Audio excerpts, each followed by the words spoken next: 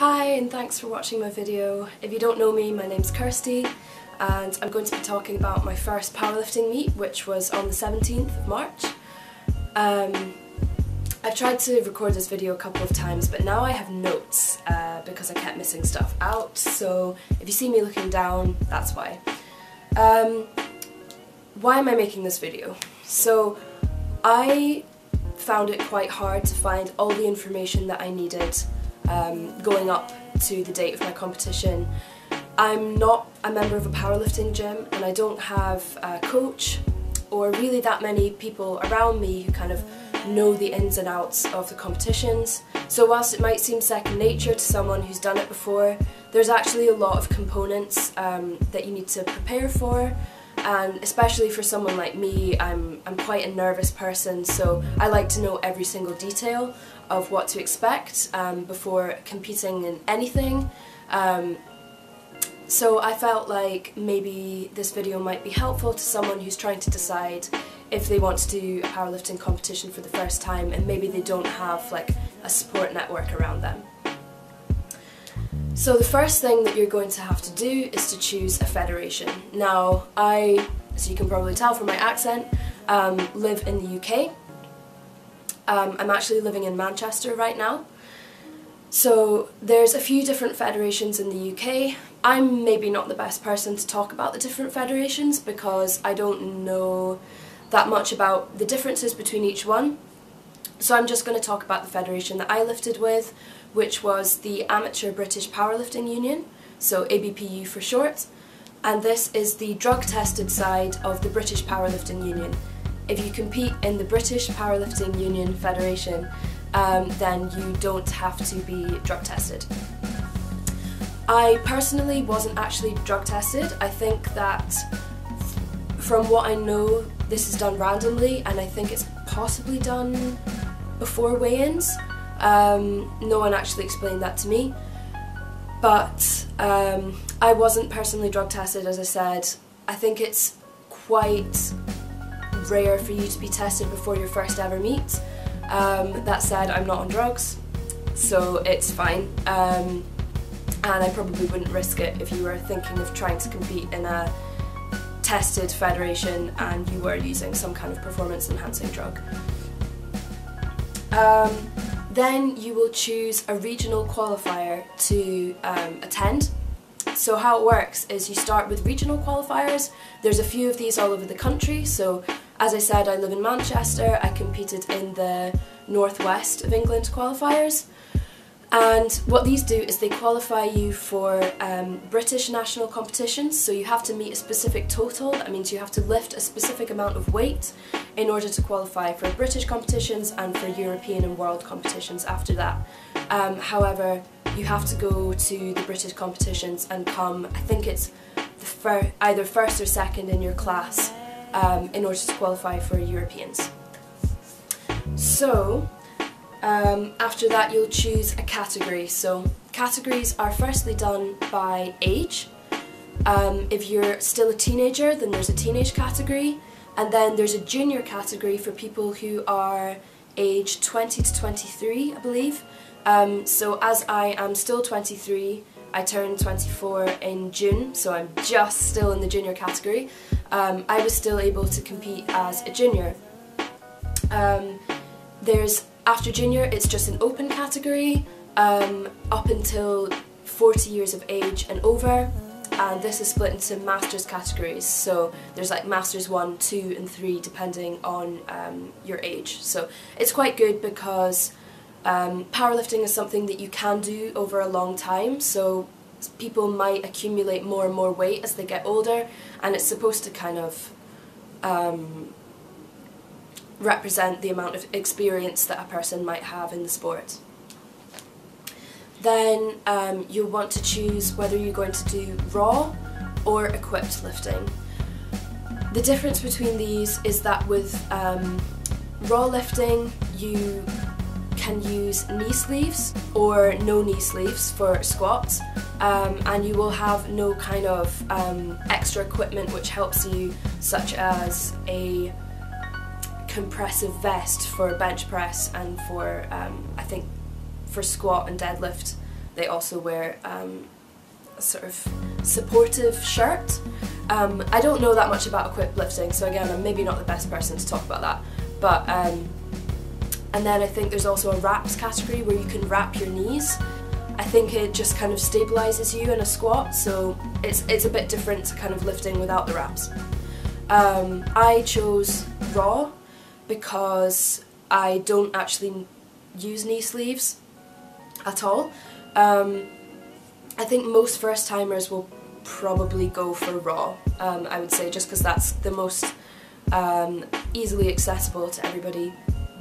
Yeah, and then you will choose either full power, which is all 3 lifts, so squat, bench and deadlift, or you can choose bench only or deadlift only to compete in.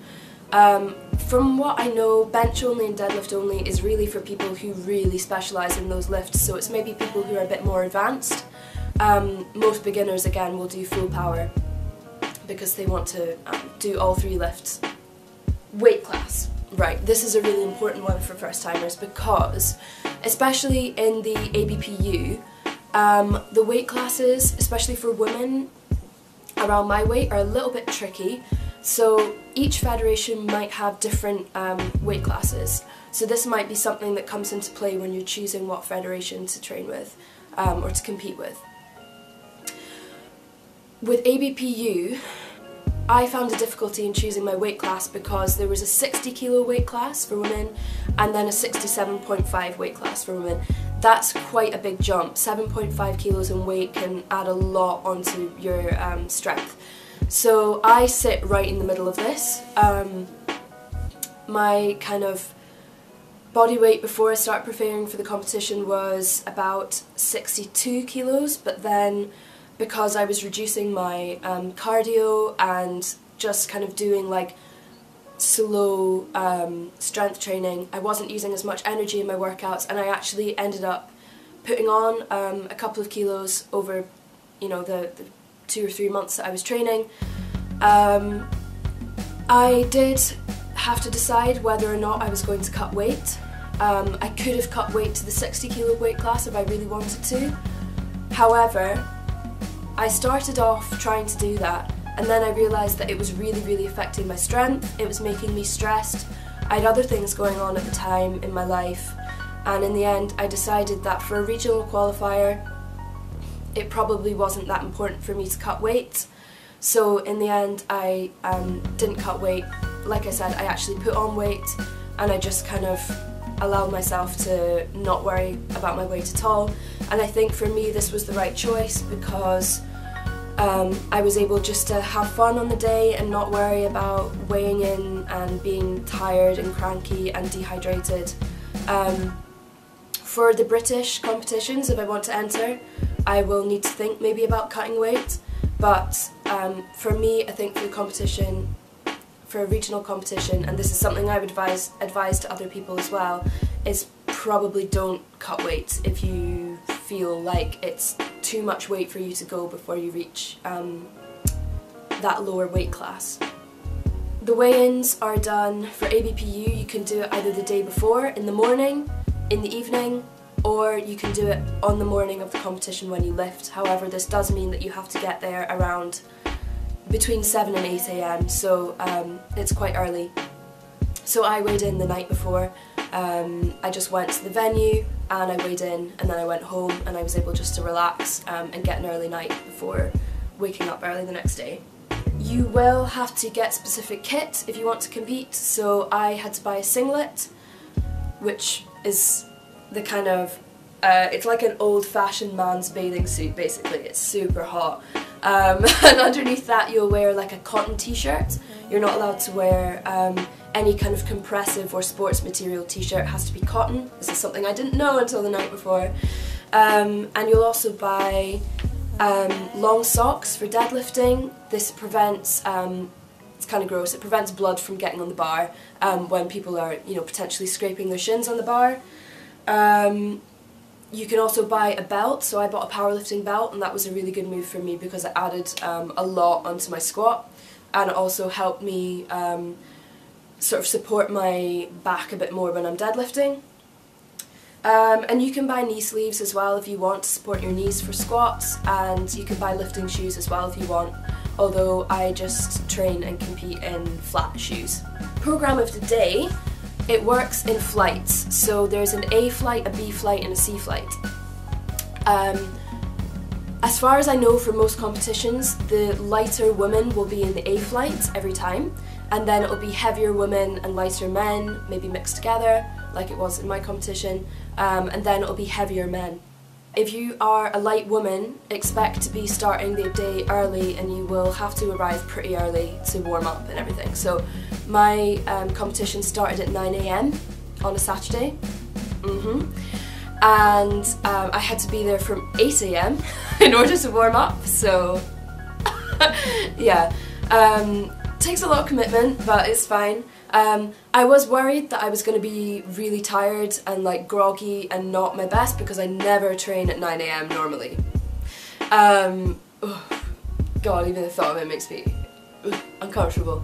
I was worried about being tired, but in actual fact I was so hyped. Come 8 AM after I was starting to warm up, I was like good to go. So if that's something that you're worried about, don't, because the adrenaline gets you going. For me, there wasn't any kit checks in the APBU unless you wish to declare a record. They have a list of their records on their website, so I didn't have to have any of my kit checked. I know that this happens with some other federations, but there's no kind of special requirements for kits for the APBU, so that's quite good for lifting for the first time as well. After you've warmed up, you will have to share some equipment when you warm up, probably, because the venue for the regional qualifiers, generally speaking, is quite small, I think. For mine it certainly was, but it was fine. We all just shared equipment to warm up. It was pretty amiable. Then we lined up, and you basically, you start the day with squats, and then it's bench, and then it's deadlift, and each flight is done by basically the weight that you're lifting, so they will progressively put more and more weight on the bar as you go along. The people who are in your flight who are starting with the lightest squat will begin first, and then it will move up to the heaviest first squat, and then you'll all do your second squats, and then you'll all do your third squats, and then you have a break whilst the second flight and the third flight do the same. They go through all their squats. So you will start with an opener, which will be quite light. I started with an opener that I could do for normally, like, you know, good 6 or 7 reps on a good day in the gym, because I was quite nervous to start off with the squats. I think everyone is. It's the first lift of the day. It's just quite nerve-wracking, but start with something really easy if it's your first competition, and it'll put your mind at ease, because you'll get under the bar and you'll know 100% that you can push it up. And then you get progressively heavier, so your second lift will be maybe something that's close to your max in the gym, and for your third lift you'll choose something that's, you know, pretty much as you can possibly lift. So I'll just show you all of my footage from the competition now. 3 squats, 3 bench and 3 deadlifts.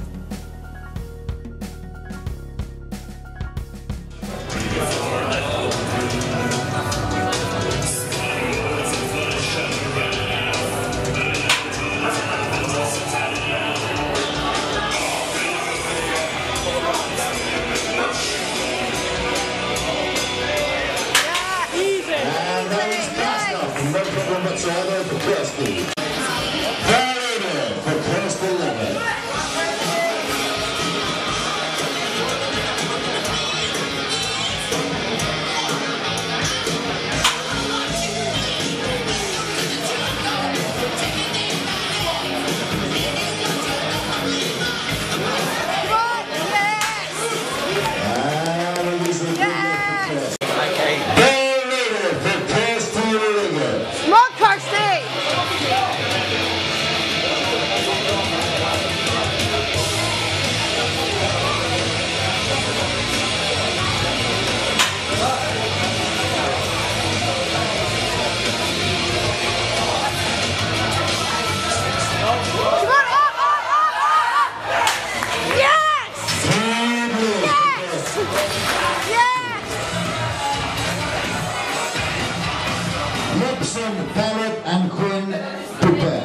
So Dixon, Gibson, Ballard and Wing prepared.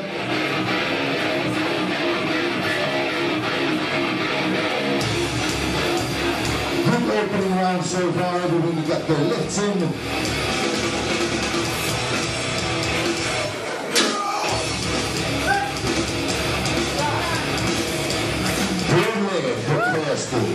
Same weight, same rep height still remain. And we are ball over for first ligaments.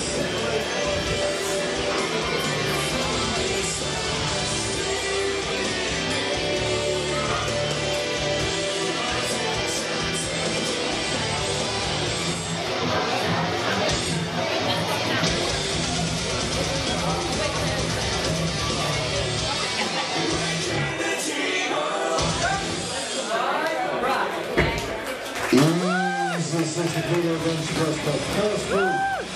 62.5. Powerlifters for first group. Go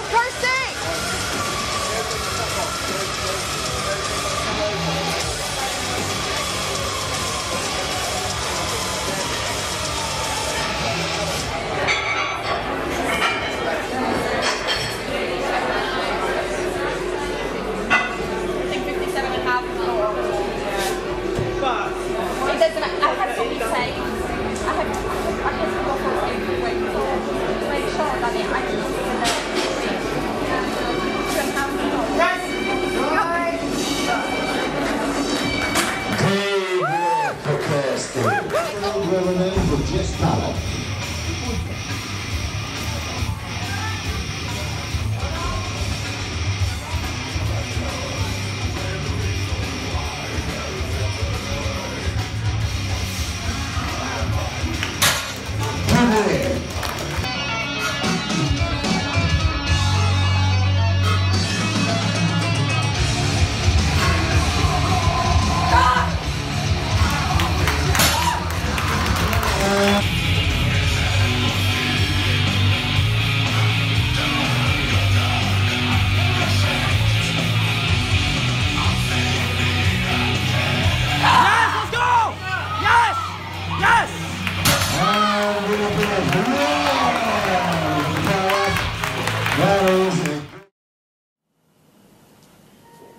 Okay, something I didn't mention was that with your openers, you can actually change them on the day.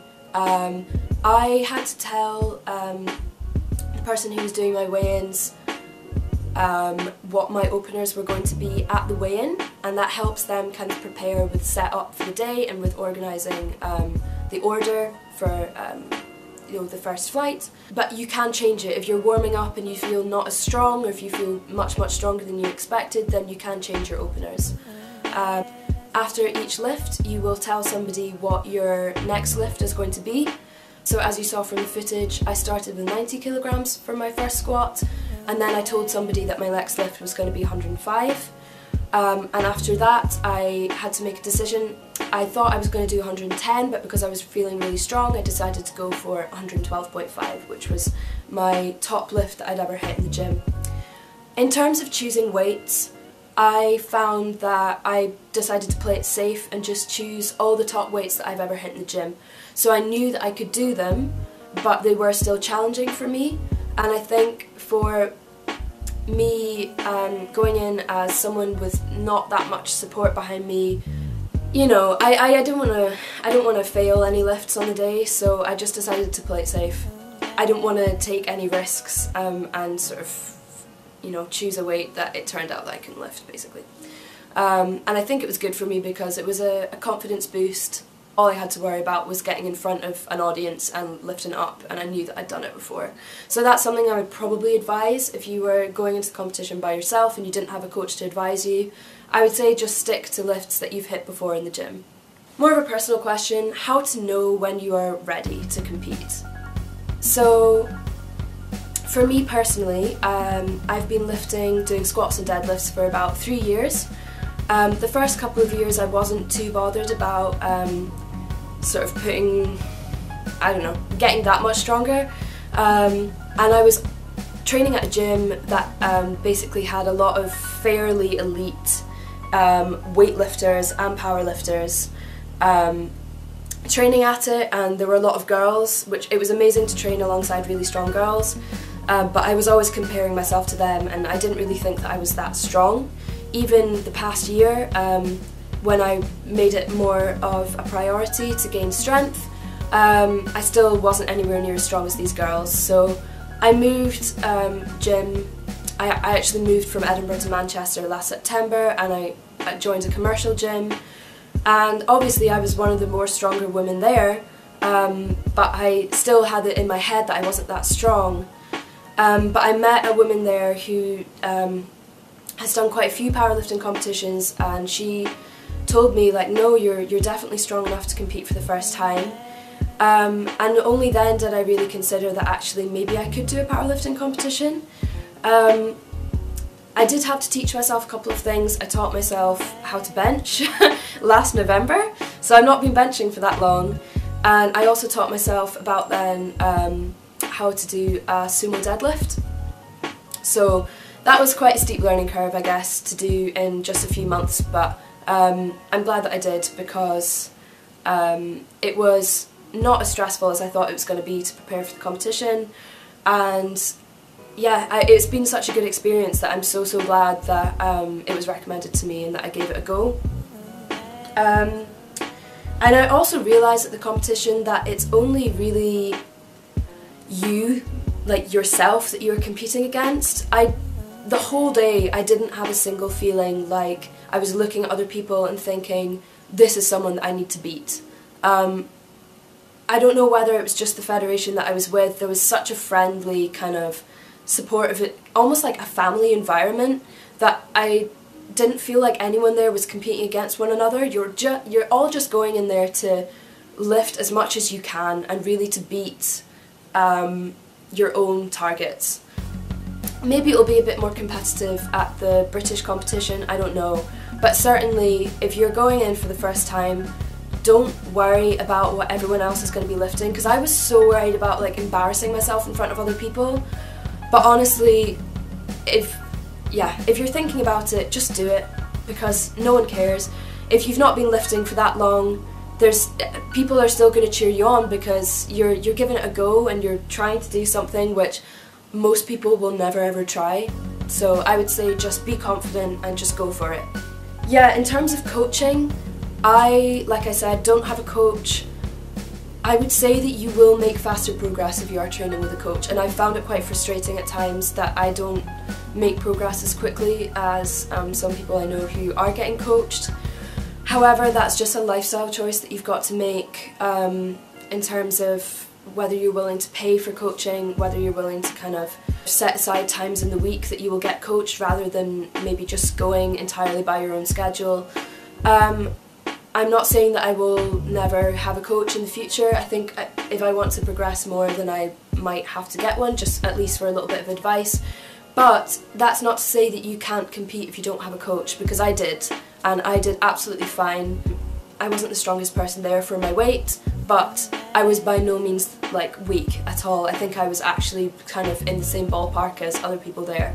So yeah, don't worry about it if you don't have a coach, but do bring people along for moral support, because it's really nice to have people cheering for you, you know, in the corner, and to take videos for you and that kind of thing. I wouldn't advise just going along there by yourself. I think it's definitely better to have people there who you know are like your friends and who can sort of, you know, pat you on the back and just give you words of encouragement. So I think that's actually everything that I've covered. Yeah, I hope that maybe this video can just help even just one person, honestly. I really wish that I'd had something like this to watch before I was making the decision to compete, and before, you know, when I was preparing, when I was training, because it can be difficult if you don't have people around you who are familiar with the sport of powerlifting. Good luck if you are thinking of training for a competition. You'll have a great time, you'll have so much fun. The atmosphere is amazing, and everybody cheering each other on, even people that you don't know. It's so supportive, and it's just such a fun day, honestly, so do consider it if you've not done it before. And happy training!